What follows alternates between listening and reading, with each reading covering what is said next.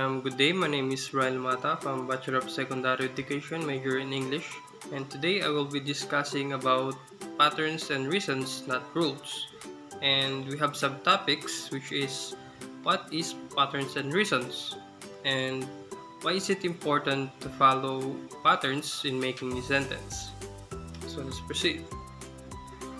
Patterns and reasons. Grammar is uniformly meaningful, and the meanings of grammatical forms are responsible for the patterns of those forms that are observed in usage.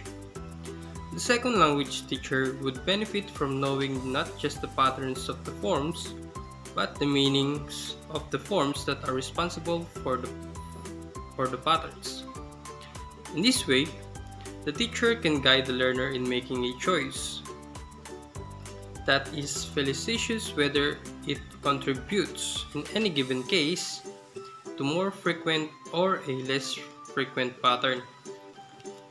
Within a pedagogical approach in which attention is paid to the grammatical form as a contributor to communication, teachers need to know not only patterns of usage, which combination of forms are frequent and which are infrequent, but also what grammatical meanings, signaled by what grammatical forms are responsible for those patterns. The teacher's knowledge of usage-based tendencies, which when extremely strong have been called rules, can be helpful but uninformed by the causes behind the effects. Such as knowledge remains merely descriptive, not explanatory. It looks backward, summarizing a corpus rather than motivating production, where such limited knowledge systematically builds error into production.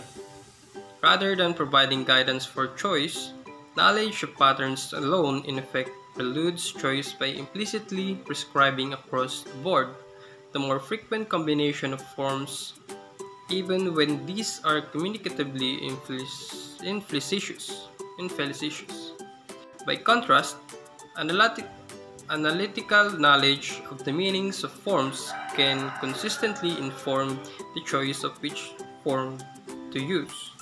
Regardless of how frequent a given combination may be, more linguistic research is needed to identify exactly what the grammatical forms are and what they mean.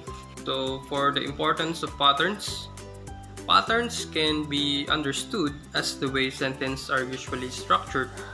It is important to learn the most common sentence pattern in English, as most of the sentences you will hear, write, and speak will follow those basic patterns.